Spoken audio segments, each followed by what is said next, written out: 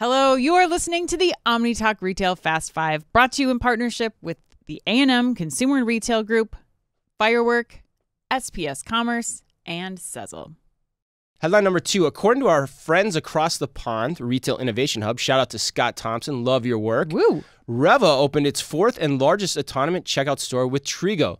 The new store is in Cologne, Yes. which makes it the second one in that city, the first of which, and we visited last year. If you want to see the video, you can go to the Omni Talk Retail YouTube channel and see Chris go get me a coffee and a beer. Oh, that's right. That's the one where I go and I'm your gopher. Yeah, we timed you. Yeah, we did supermarket sweep. We did. That's right. I forgot about that. German edition. Yeah, German supermarket sweep. That was terrible.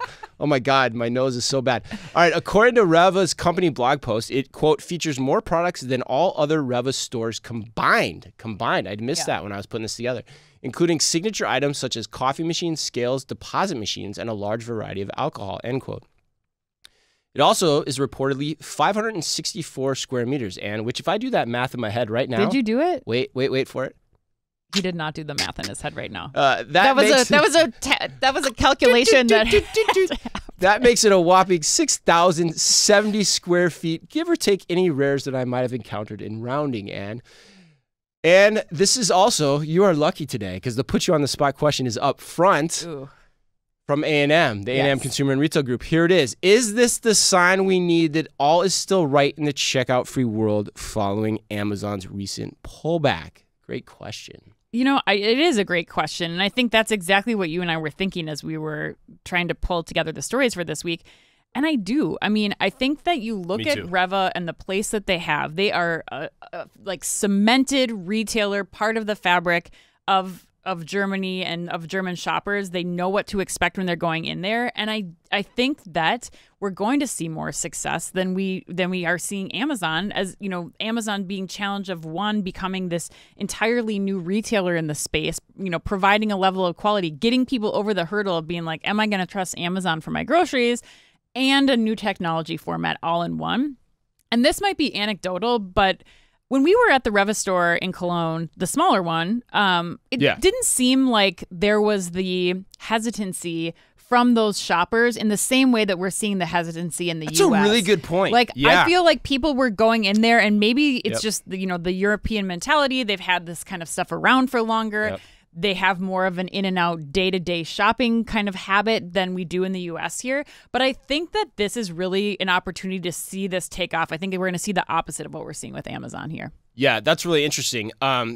You know, for me, that's a really great point. I had never thought about that, the culture dynamic there. Yeah, it did feel different. It didn't feel like I was in Hudson News at the airport. There was nobody talking about like tranks in or not tranks, radio but chips like in my butt. Chips in my butt, you know, because Amazon's tracking me, Big Brother sort of right, situation. Yeah, especially in Germany. You'd think like they would be the most. You would think it'd be the exact opposite. Concerned. Although they may have been saying it, but I wouldn't have been able to understand it too, I guess. But no, it didn't feel like that was the case. But I agree with you, and the reason I point to that, I went to social media to see like what like the Rewe people were saying about it, and one of my connections, Annika Vuis, who I'm probably butchering her name again. I think it's Annika. Annika, yes, it is Annika. That's a German pronunciation. Yeah, it probably is. We just made it a U.S. My version. German pronunciation is horrible, but she's the chief acceleration manager at Rewe. That's her title.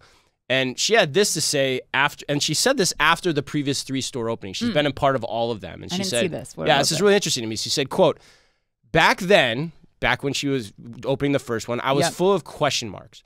Is the new technology working as expected? Did we test enough to find all the bugs? Are customers understanding what to do? Have we done enough training, etc.? Today, I'm standing outside the store counting customers and curious if this store will perform even better than its sibling stores. How exciting it is to be at the forefront of innovation.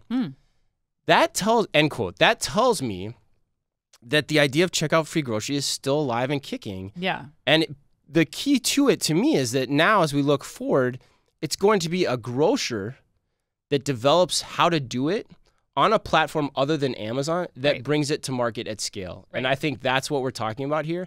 And Rewe, amongst many others, and Tesco and other people are the furthest along to give us that journey as shoppers to figure out how does it work and incorporate it into our lives the way we want, which I think your point brings back the hallmark of what you were saying before. Right.